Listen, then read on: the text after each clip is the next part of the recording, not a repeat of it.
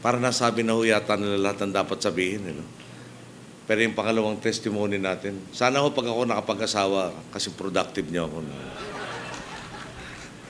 Nakapag-ipon na rin naman ng konti para... pero sa totoo lang, kada dalaw ko po sa Bacolod, tuwa ko. Kagabi dumating kami, galing sa airport ang Silay, tumuloy ng Bacolod City. Sa totoo lang, Manong Freddy, parang hindi ko na nakilala yung Bacolod, parang ibang-iba na talaga eh. No? At napakain niya kami sa masarap na restaurant. Ang ngalan ay Endings. No? Yun talagang, yung... Sa totoo lang po, yung lugar ang ngalan ay marketplace para ka nagpunta sa Bonifacio Global City. No? Na dati, parang pinakasikat sa atin ng araw yung Bob's. Yeah? Na parang panahon pa ng magulang ni Manong Freddy, Bob's na siya. Ngayon talagang ang lawak ng progresong inaabot dito sa Bacolod. At gusto ko lang po pagdiinan. No? Kaya nagpapasalamat sa akin si Manong Freddy. Ako naman po gusto magpasalamat kay Governor Marañon. Ito pong napakahusay na partner. Sa airport noong unang tinayo yung Silay Airport, sabi ko medyo magulo yata yung karsada papunta at paalis ng airport. Baka kailangan natin lagyan. Sagot sa akin ni Manong Freddy, okay na po yan, may pondo kami, ayusin na namin yan. Ibang lugar ho kasi, maski may pondo sila, pag natanong ko ng gano'n, sasabihin sa akin, nga wala kaming pondo, ba gusto nyo dagdagan. No? Kaya may partner ka tulad ni Manong Freddy, na talagang nagtutulungan kayo, talagang malayo ho nararating. Kaya kung pwede ho, palakpakan natin si Manong Freddy. At baka raw ho, ito last term na raw ho niya, pagkatapos po nun, sasamahan na niya ako mag-ikot ng Pilipinas after sa 2019.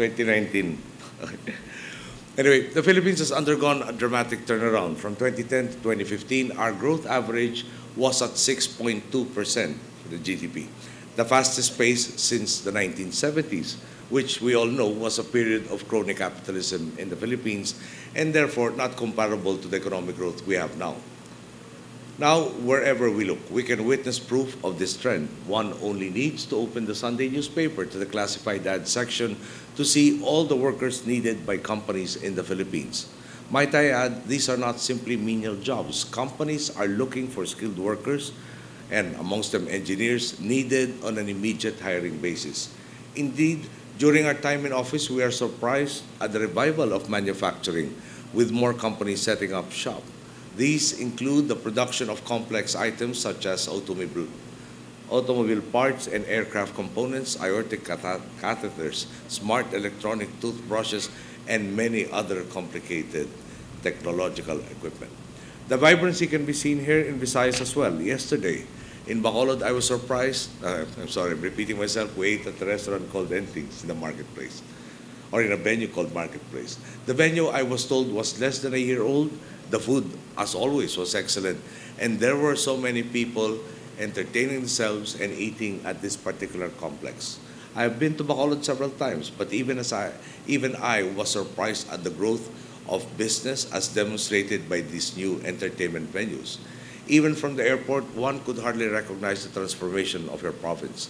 At some point, certain portions made me feel like I was actually in the Bonifacio Global City. Last year, we inaugurated the Negros first cyber center. To put it politely, it seemed as if they had acquired a dream location.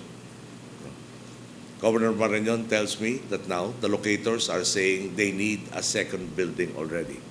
There are more establishments now, so much so that it has reached the point where the city is worried about not having enough workers to maintain their growth momentum. Initially at the construction phases, but then down the line for putting in all of these workers in the establishments being established. I mention all of these because our progress hinges greatly on having enough energy. These days, electrical power is so essential to both our economy and to modern life. It facilitates commerce, helps us connect with our loved ones, and grants us the ability to maximize the number of hours in our days. Clearly, we recognize its immense value, which is also why we have been hard at work to bring electricity to every corner of the Philippines, particularly through our sitio electrification program. Before we took office, every Filipino was told that all the barangays in the country had already been energized. Sometime in 2011, I was told that the definition then was that if any portion of a barangay was connected to the national grid, then they said that the entire barangay had already been energized. It turns out, however, during an inventory of sitios in 2011, this was not the case. We found out that 32,441 sitios remained without power. I am proud to announce that as of March this year, through the combined efforts of Secretaries General Almendras, Ikot Petilla, and now Naidi Monsada, we have cleared that backlog. Thanks to the hard work of the men and women of the Department of Energy and the National Electrification Administration, there are still some remote sitios that will be energized by means of renewable energy, given the impracticality of attaching them to the national grid. We target to complete those by the end of June this year.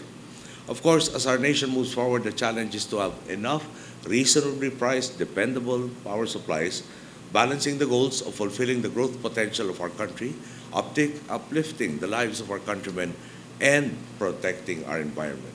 I'm proud to say that through the able leadership in the Department of Energy, we have risen to this challenge. Over the course of our term, we have commissioned a total of 3,262 megawatts in installed capacity in 70 power plants, 38 of which, or better than 50%, are renewable. For Visayas specifically, we were able to increase the region's dependable capacity by more than 900 megawatts, from around 1,300 megawatts in 2010 to 2,228 megawatts at present. There is another 5,404 megawatts in the pipeline through 60 incoming committed projects, 42 of which are renewable.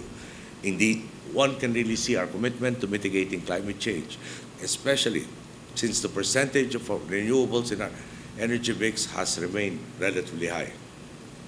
At 33.9%, not to mention, while we are still exploring how to minimize prices and ease the burden of our people, the cost of energy has stayed at a reasonable level. The solar plant we are inaugurating today is certainly a step in the right direction. It is yet another reason for us to be optimistic and confident about the future. I am told that this plant will help avoid 72,000 metric tons of carbon dioxide emissions per year, and this is apart from the basic benefits of such a project. While we have a current energy surplus in Visayas, it is imperative for us to react and prepare for future economic growth, and this plant offers an estimated additional 59 megawatts of capacity to the ever-growing Visayas region. I am also told that since the Visayas and Luzon grids have already been interconnected, these grids can be improved and can easily source from each other should there be a shortage in supply. There is likewise a Boites 68 megawatt run-of-the-river power plant in Bukidnon, which is also expected to start commercial operations this year. Indeed, for your confidence in our people and our nation, your companies have my gratitude as well as that of the Filipino people.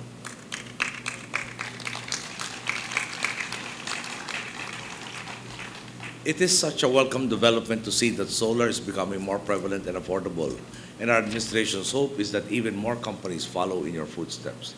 This hope is reflected in how we have helped pave the way for you to invest here, in the form of competitive economic incentives. Investors in renewable energy development receive a 7-year income tax holiday, 10-year duty-free importation of renewable energy, machinery, and feed-in tariff rates, amongst many others. Of course, Congressman O'Malley is here, chair of the Energy Committee in the House. If there are other concerns, he is the person to talk to amend the necessary laws. Through such measures, we are confident that with the growing number of believers from the private sector, we can truly achieve our goal of increasing our renewable energy base capacity to 15,304 megawatts by 2030. And I am certain that as we welcome even more advances in the renewables, we can minimize our reliance on fossil fuels, increase the share of renewables, all without jeopardizing the price structure. Ladies and gentlemen, I only have 72 days remaining in office, and I will certainly miss attending landmark inaugurations such as this one. Rest assured, however, that I am no less optimistic about our future as a nation, because we have reliable, well-meaning partners in you. And more importantly, because I am confident that our people will not let our gains go to waste and will choose to continue treading the straight path. I'm hopeful that even as I step down, Aboitiz can remain the consistent partner and continue its trend of working with government, investing in the Filipino, and helping shape a better future for mankind. And I'm likewise hopeful that our productive partnership can set an enduring framework by which sectors, public and private, converge to build a nation that we can be proud to bequeath to the next generation. Thank you. Good day.